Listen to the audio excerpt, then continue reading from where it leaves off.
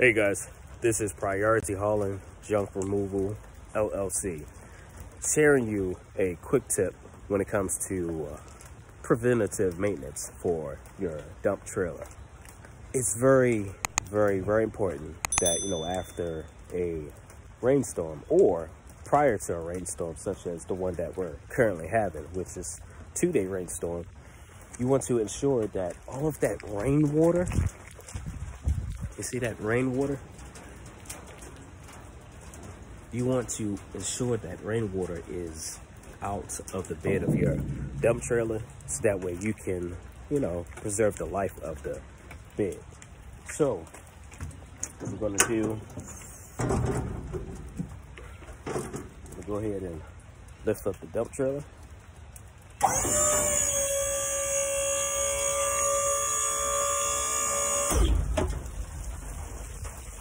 As you can see the water.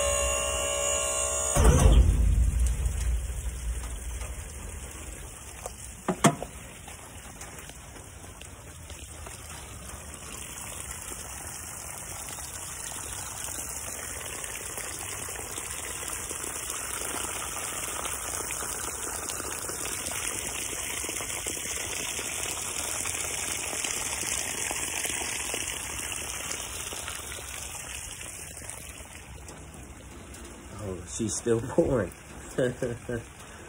Golly. Now just imagine that amount of water just sitting on a metal, steel surface, any type of surface for a long period of time. It's going to add weight, and we all know that moisture moisture can lead to some actual damage too, such as, rust, buildup. So it's very, very important that when it's going to rain, leave your trailer tilted some, so that way that water can flow down and out of your trailer. Okay, so that's a quick preventative maintenance tip to, ensure that we're gonna be able to use this dump trailer, longer. Okay, we don't want to be leaving water in here and it rust the bottom out. Right? Not saying it would, but always thinking ahead. All right, guys, so as you can see, I got a load of scrap metal on here. What I wanted to mention is that there's times we don't want to leave our dump trailer up due to the fact that the pumps are mechanical, and mechanical stuff can fail. We want to avoid the risk of, somebody or animal coming near contact of the dump trailer. Something unfortunate happens and that thing or person gets injured. To be safe, to prevent the actual dump trailer from going down, you can utilize. Now, if you guys kind of look through here, this metal bar right there, okay, you see that metal bar? That's the actual latch. All right, you see that metal bar? This right here.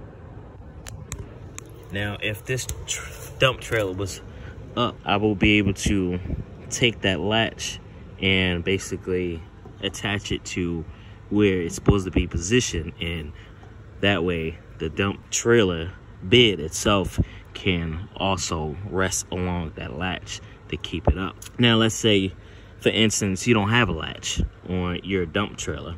Okay, cool, no worries. And what you can do is take some wood, all right? Take a wood block. And what I usually do is I'll slide that wood block in between. Let's go ahead and get our tool. And then boom.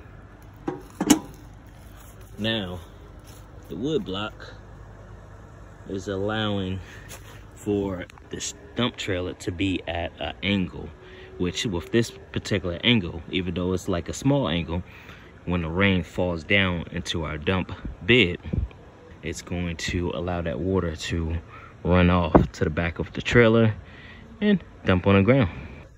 Because I don't know about you guys, but I've seen way too many dump trailers and dump trucks with rusted out dump beds. The bottom of the frame just be rusted out. And I'm just wondering, like, if they're not hauling salt, what are they doing for them to ruin their dump trailer bed?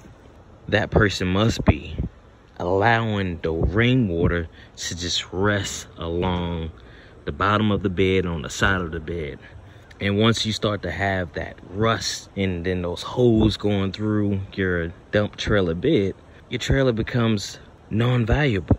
I'm not saying to utilize this preventative maintenance in the event that you may sell your trailer, because you know nobody really has the intent to buy a dump trailer or a dump truck for their business to sell it. But make sure that you guys take care of your equipment, because it looks so professional when you're pulling up to a customer site location.